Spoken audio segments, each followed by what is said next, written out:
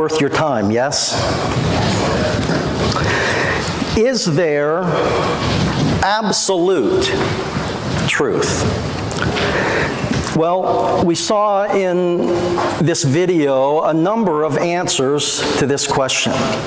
No, some said truth is relative. Others said yes, but it actually changes depending on what truth is most convincing. One said, well, it's based on your own personal experiences. Another said it's your own beliefs that determine what absolute truth is. One said that it is what you discover inside of you. One person said, well, that's hard to answer. Another person said, well, that's a good question. I've never thought about it. Wow, you mean you have never taken the time to actually contemplate whether or not there is absolute truth that exists? Some said yes, there is absolute truth, but it is actually that truth is based upon the culture in which you live in or the society in which you are engaged in. But you see, there's a problem with that, and it's this. A lie doesn't become truth, wrong doesn't become right, and evil doesn't become good just because it is accepted by the majority. Is there absolute truth? Well, much of the world will tell you no, or I don't know, or that all truth is relative. The Christian faith, on the other hand, answers that question with an emphatic yes. There is such a thing as absolute truth. And that is why the Apostle Peter in 1 Peter chapter 3, verse 15, exhorted us in this way. Would you read this out loud with me? He said, "But sanctify Christ as Lord in your hearts, always being ready to make a defense to everyone who asks you to give an account for the hope that is in you, yet with gentleness and reverence." And then in Jude chapter 1, verse 3, we read this. Let's read it out loud. "Beloved, while I was making every effort to write you about our common salvation, I felt the necessity to write to you, appealing that you contend earnestly for that faith which was once for all handed down to the saints." Contend for the faith. We will talk about that in another message, but in 1 Peter chapter 3, verse 15, he tells us that we are to make a defense for the hope that is within us. This word defense, it is the Greek word apologia. And to give you some background in regard to apologia, Plato used this word in the title of his book, The Apology, which was actually a record of Socrates' defense against his enemies in a court of law. A defense in which Socrates eventually lost, by the way, but in its most basic sense, an apologia, or more specifically, an apologist, is someone who gives a defense for something, just like that little boy gave a defense for the existence of God in the video that we saw last week. And so apologia is not apologizing for our faith. It's not walking around and saying, I just want you to know, before I even introduce myself, I'm really sorry for being a Christian. I don't want to bum you out. I apologize. I know it might make you feel uncomfortable. I'm sorry that I'm a Christian. That's not what the word means. It means just the opposite. It means to make a stand. In the case of 1 Peter chapter 3, verse 15, Peter is instructing and exhorting Christians to be ready to make a defense for their hope in Jesus. Simply put, he is telling each and every one of us, be ready to give reasons why you believe and what you believe about your faith in the person of Jesus Christ. And so in that sense, we are all called to be apologists. We are all called to be defenders of the faith. And the reason why is because we believe that there is such a thing as absolute truth, and that truth is found in the person of Jesus Christ. And this is important for us to know, because every age has had its opponents and its critics of Christianity.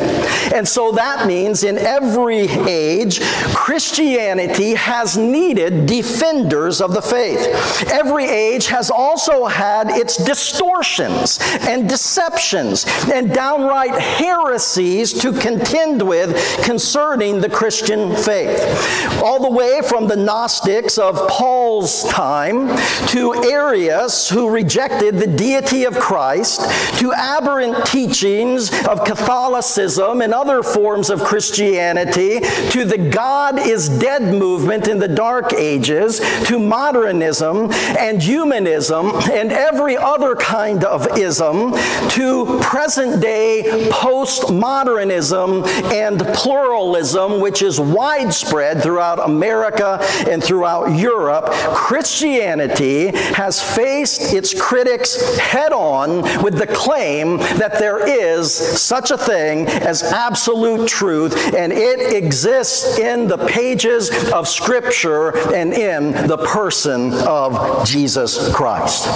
And perhaps the two greatest opponents to absolute truth today is postmodernism, number one, and pluralism, number two. Now, postmodernism is hard to define in some ways because it is all over the map, but the basic presupposition of postmodernism is that there is no absolute truth. And so postmodernism is the age of relativism. Everything is relative. And so, as we saw on the video, what may be true for you is not true for me, because truth, after all, is relative, you see. It is not absolute. Now, pluralism, on the other hand, it believes, with very few exceptions, that all beliefs are equally true. Let me say that again. Pluralism believes that all beliefs are equally true. And therefore, pluralism teaches that there are many different paths to heaven. And so in that sense, parallelism, it actually believes in parallel truths. Listen, even though one of those, quote, truths, unquote, will be in direct contrast and opposition to the other truth, quote, unquote. And so think about that.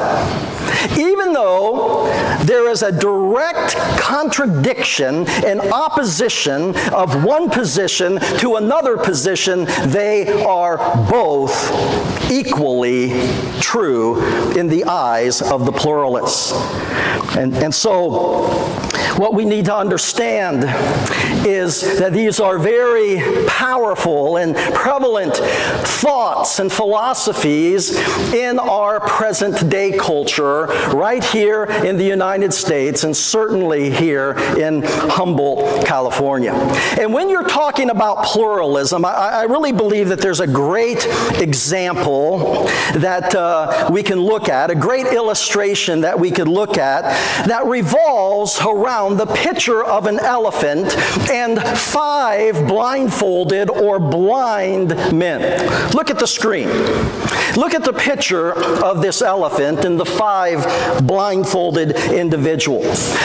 One grabs hold of the trunk, and he declares that he is holding on to a snake. The other holds on to the opposite end, the tail, and he declares that he is holding on to a rope. Another touches the ears, and he says, this is a fan. Another grabs hold of the leg, and he says, this is a column. And then another touches the body, and he says, this is a wall. This is pluralism, my friends. Pluralism says that this is the case with all faiths and with all religion, and that no religion has all the truth, just little parts of it, and each is right in its own experience and revelation. But you see, here's the deal. When you are spiritually blind, that's the best you can come up with. And so Christianity, on the other hand, says, no, I too was once blind, but now I see, and that there is an elephant. It's an elephant. It isn't a snake. It isn't a rope. It isn't a column. It isn't a fan. It isn't a wall.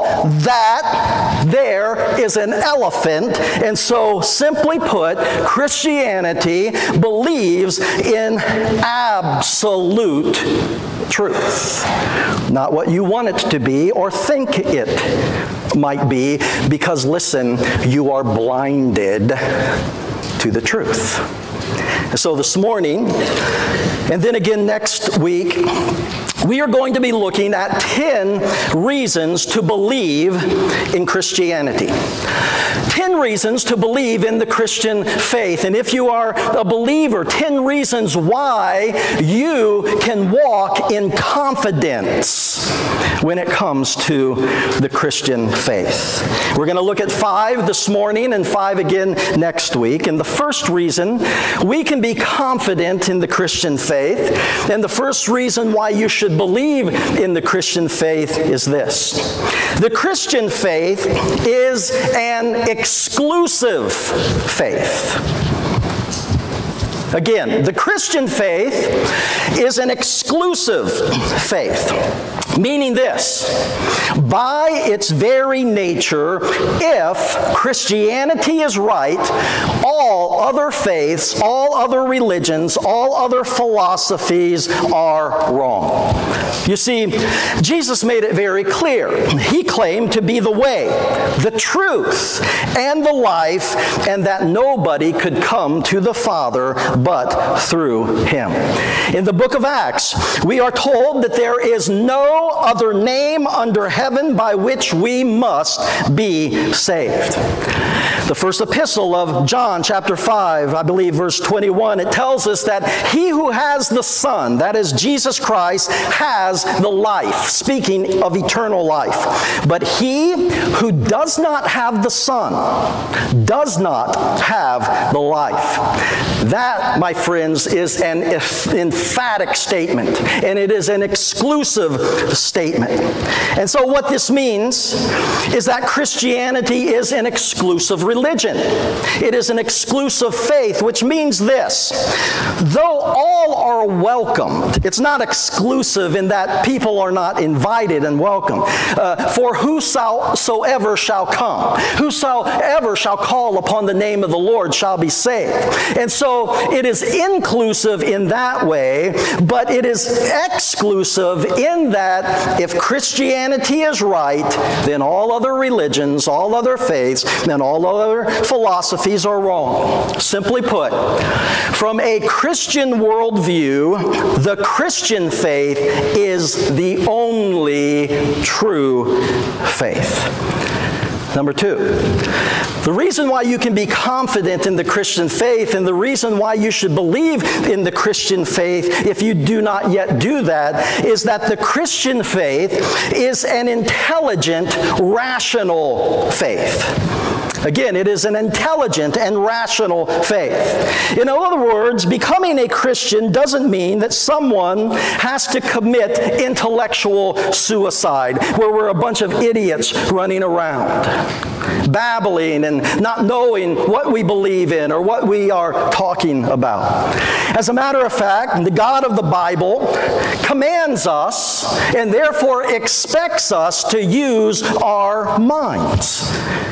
And part of the great commandment is that we are to love the Lord our God with all our mind, which means this: Christianity appeals to the mind as well as the heart. Now, those out in the world, those who are skeptics and scoffers and disbelievers, they will say that Christianity is nothing but blind faith. And blind faith is faith apart from reason. And therefore, it is a giant leap into the dark. Well, that, my friends, is not biblical faith. That is not biblical faith in any way, shape, or form. God does not ask us, expect us, or require us to have a blind faith. Then others say that, well, it is a weak faith. And it's a weak faith because the heart is trying to believe something that the mind cannot accept or make sense of. And that, my friends, isn't a leap in the dark, but it is stumbling in the dark. But then we look at true Christianity. And true Christianity is a strong faith. True Christians have a strong faith.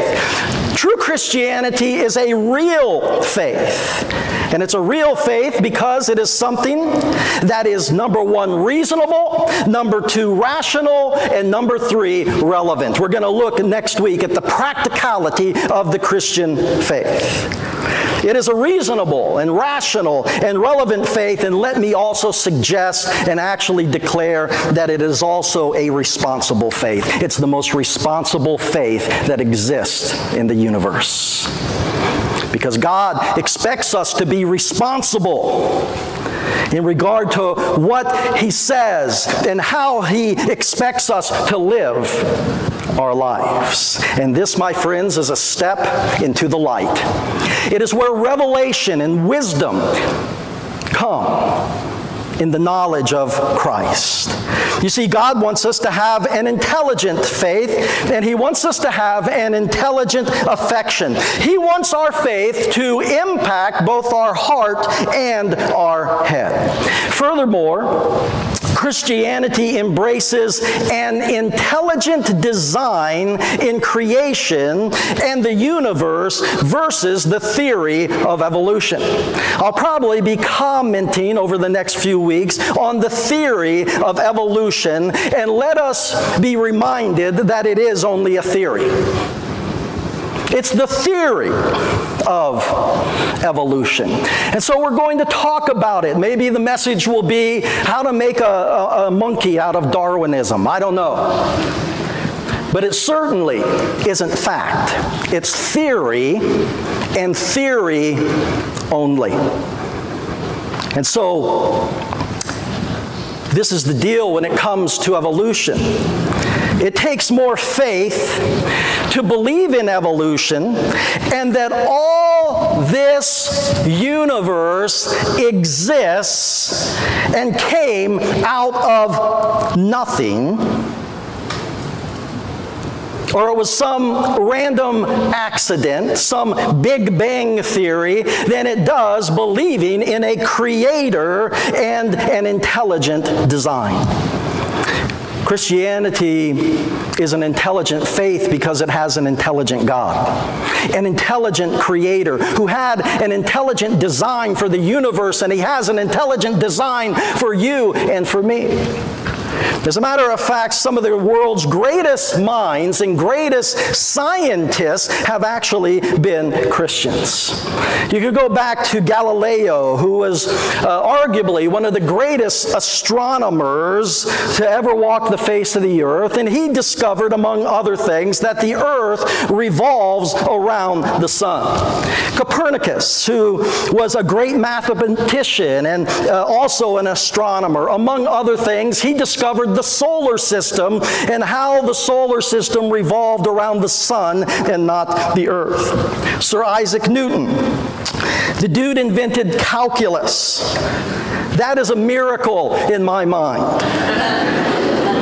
But he not only discovered or invented calculus, he also discovered the law of gravity. Johannes Kepler, founder of physical astronomy, he discovered laws of planetary motion. Robert Boyle is the founder of modern day chemistry. John Dalton is the founder of atomic theory. Matthew Murray, Ryan, you will like this, he is the founder of oceanography. James Simpson discovered chloroform, and he laid the foundation for anesthesiology, and the list goes on and on and on. These were not only great minds, they were also great Christians that have radically influenced and impacted the world that we live in a scientific way, not just a spiritual way. And so we can have confidence because the Christian faith is not an ignorant faith, as some proclaim. It is the most intelligent faith that exists because it comes from an intelligent, omniscient, all-knowing, all-powerful God. Number 3, you can have confidence in the Christian faith because the Christian faith is a historic, consistent, factual faith. Again, the Christian faith is a historic, factual faith. Loved ones, Christianity is not a philosophical faith that appeals to the philosophies of man, nor is it a mythological faith based upon the myths and the legends of man. Rather, listen, Christianity appeals to history and the facts of history. You see, the Bible is the greatest historical book ever written, bar none. If you want to know history, read the Bible. And the reason why it is so great is that God inspired it, and it was written in large ways, though God allowed man to reveal things of his own nature and his own thinking, but this originated from God's perspective, and therefore it is 100% accurate. Read the Bible. And you will see some great historians like Luke, who is also a physician. Read Luke chapter 2 and Luke chapter 3 and just see how historically accurate he was. And so you see the Bible addresses times and places and people and events that can actually be proven and that actually existed in history. And so that means that Christianity is not an abstract faith. It is a historic, factual faith that points to times and places and people and events. Number 4, we can have confidence in the Christian faith because the Christian faith is a Christocentric faith. In other words, we have faith in a person, that is the person of Jesus Christ, Jesus of Nazareth. And you see, it is a faith in who he is, the Christ, the Son of the living God, who made claims about himself that no other religious leader that has ever lived has been able to make. And so it is a faith in who he is, first and foremost. It is a faith in what he did. He lived a perfect, sinless life, and he died on the cross for our sins, and he rose on the third day, that so whosoever should believe in him should not perish, but have everlasting life. Hallelujah. And it is a faith in what he said. He proclaimed to be God the Son. He proclaimed to be Savior of the world.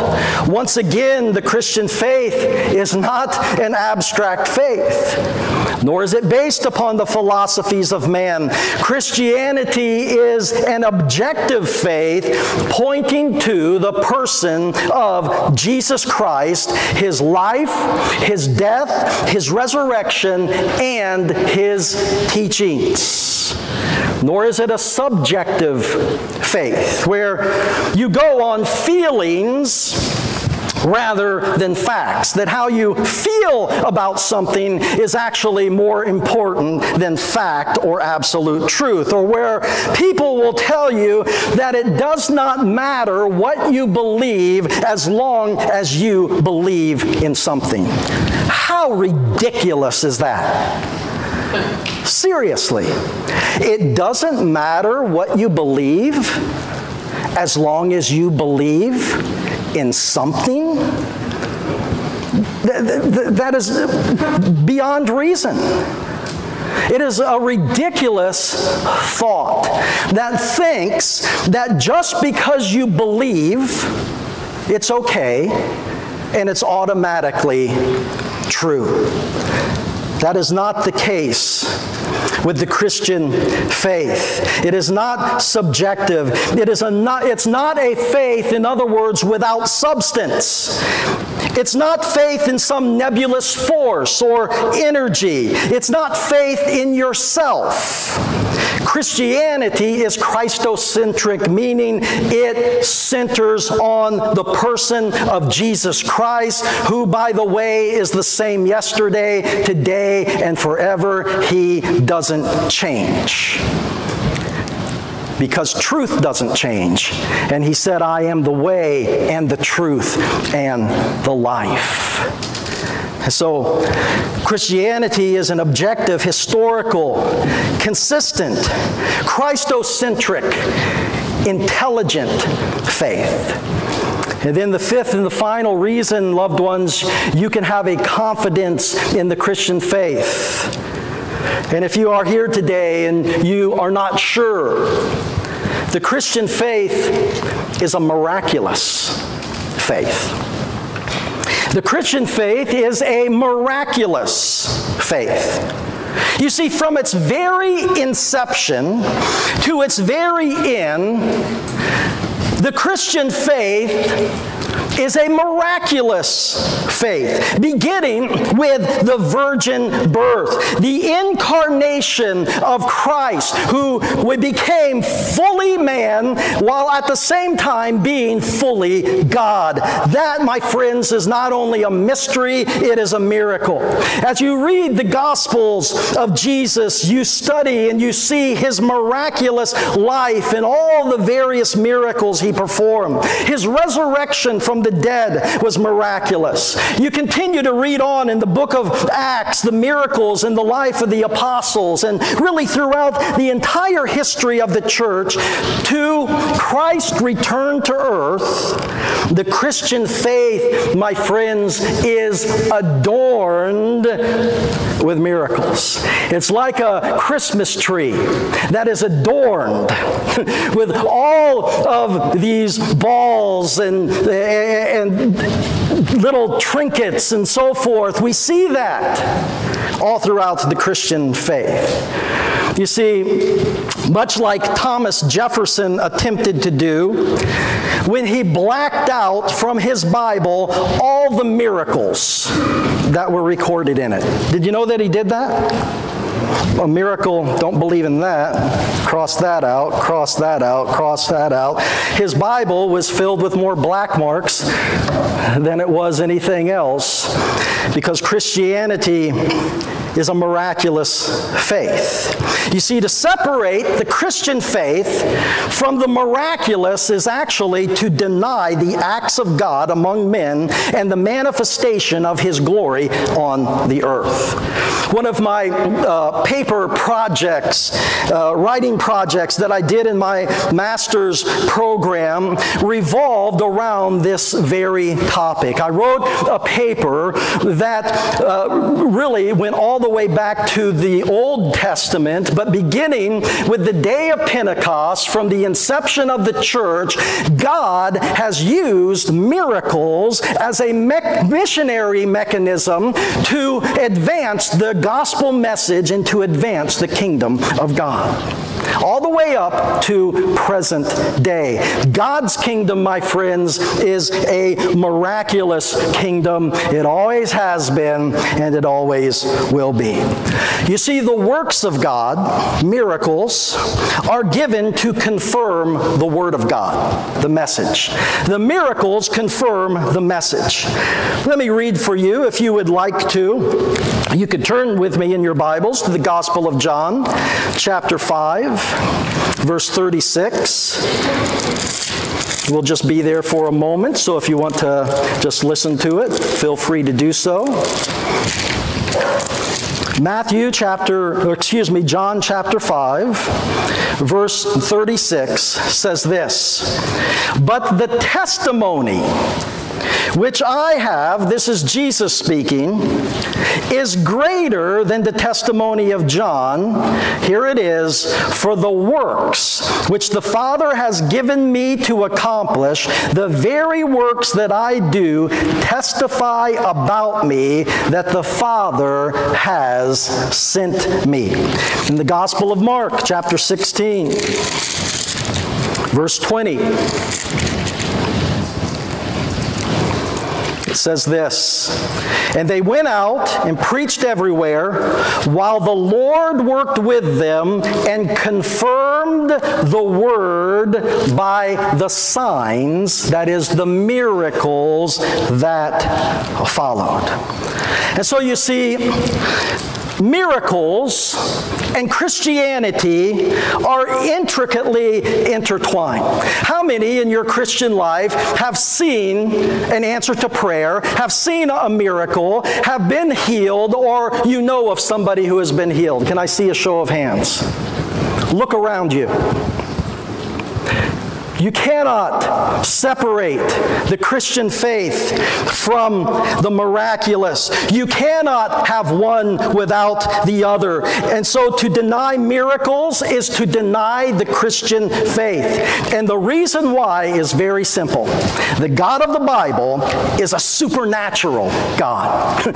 God is actively involved in creation and in world events and in the lives of people just like you and me, and we see this from Genesis to the book of Revelation. And so, loved ones, miracles are evidence of God's involvement in creation and in humanity. We can have a confidence in what we believe and in who we are as Christians. We need not doubt. We need not struggle. We need not wonder. We can walk in authority because our faith comes from the ultimate authority, and that is God Himself and His Word, which He gave to us. And so, why should we believe in the Christian faith? Why can we have confidence? The Christian faith is an exclusive faith. Again, Jesus said, "I am the way, the truth, and the life." The Christian faith is an intelligent, rational faith. The Christian faith is a historic, consistent, and factual faith. The Christian faith is a Christocentric faith. It is focused and founded upon the person of Jesus Christ. He is the central figure all the way throughout the Old Testament and into the New Testament. And finally, for today, the Christian faith is a miraculous faith. We've seen it, and many of us have experienced it. Would you stand with me? And let's close in this prayer. Let's pray this out loud. By the way, this prayer, if you would like it, will be out in the lobby, I believe, on the table. If you'd like to put it in your Bible and refer to it from time to time. Let's begin. Let's pray out loud. Jesus, you are the way, the truth, and the life.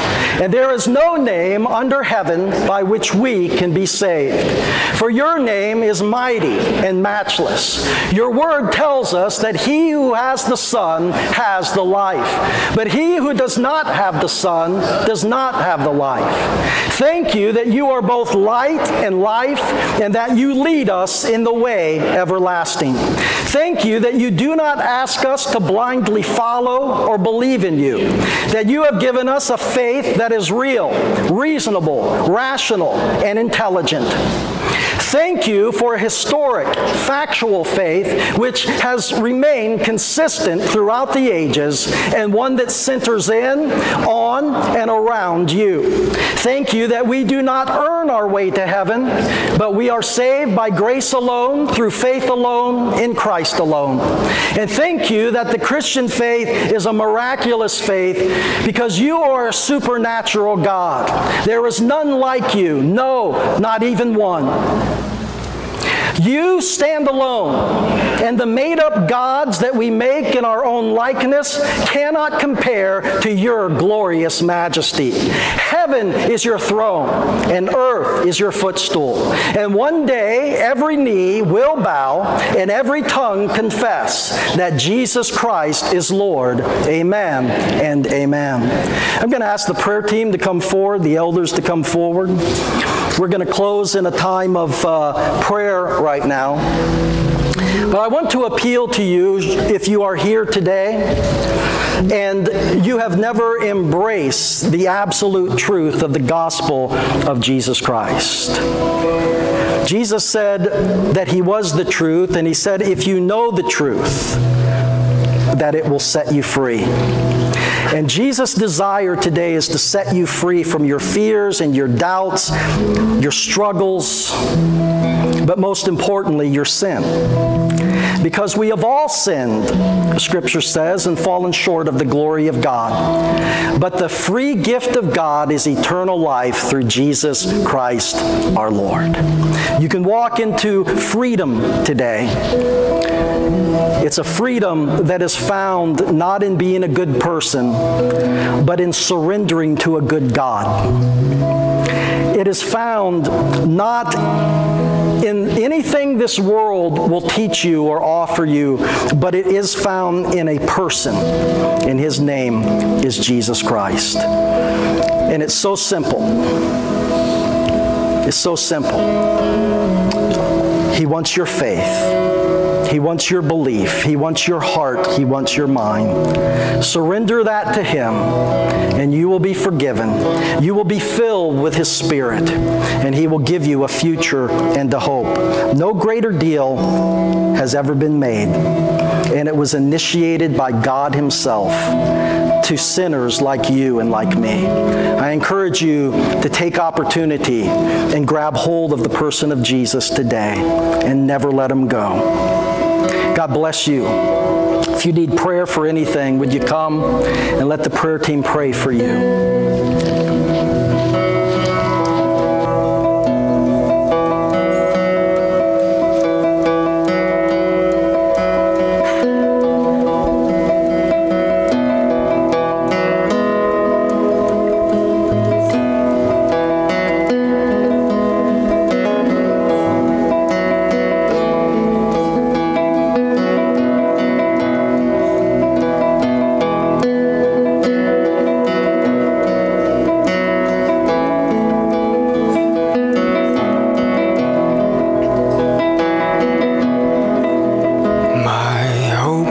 Built on nothing less than Jesus. Jesus' blood and righteousness. I dare not trust the sweetest frame, but wholly trust in Jesus' name. On Christ the solid rock I stand, all other ground is sinking sand. All other ground is sinking sand.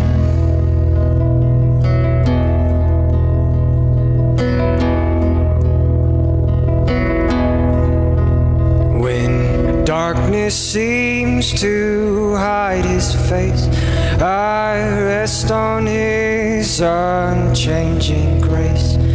In every high and stormy gale, my anchor holds within the veil.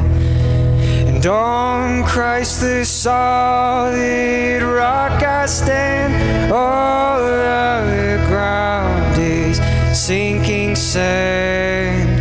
All other ground is sinking sand.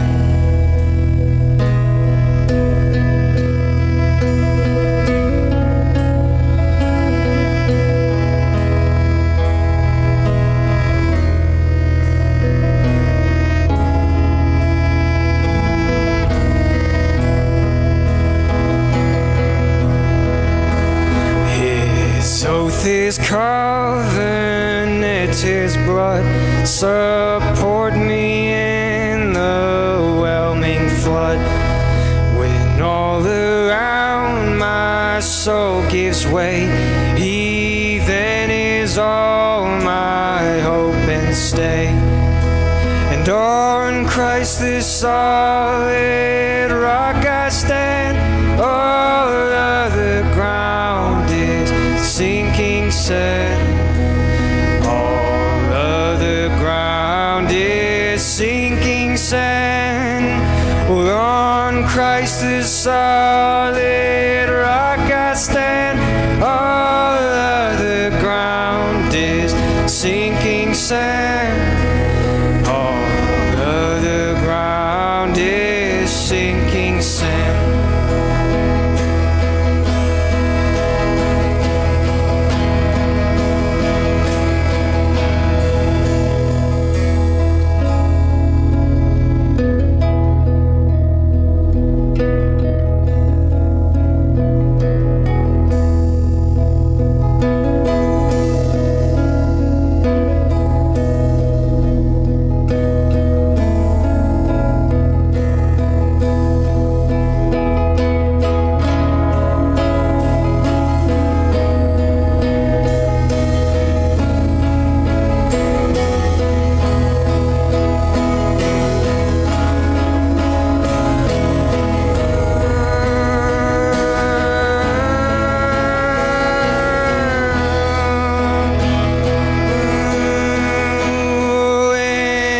Shall come with trumpet sound. Oh, may I land in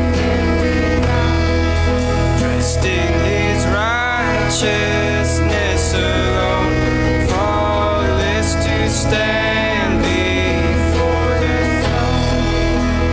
On Christ the solid rock I stand, all other ground is sinking sand. All other ground is sinking sand. Yes, on Christ the solid rock I stand. All other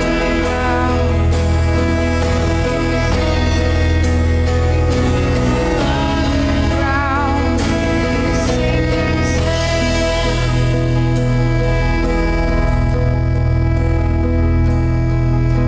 Thank you, God, that you knew us, that like sheep we've all gone astray. Lord, that we would need the absolute truth, God. We would need a powerful, a strong Savior to represent that truth, God. We thank you for your word that is unchanging, that we can trust in with all our hearts, God.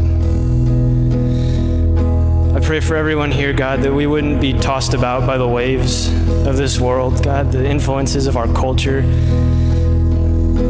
You would just put in us just a steady heart, God, that we would trust in you. 'Cause on Christ the solid rock I stand, all other ground is sinking sand.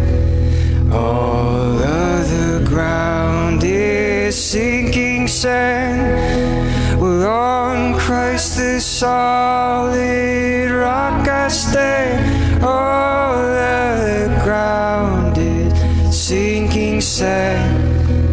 All other ground is sinking sand. Thank you, Lord. I ask that you'd bless everybody here, God, as we go our own ways. You'd be with us this week. In Jesus' name, amen. So I was told that there are cookies and other good desserts outside, and it's in celebration of Pastor D's birthday, which is today, and Linda's birthday, which is on Thursday.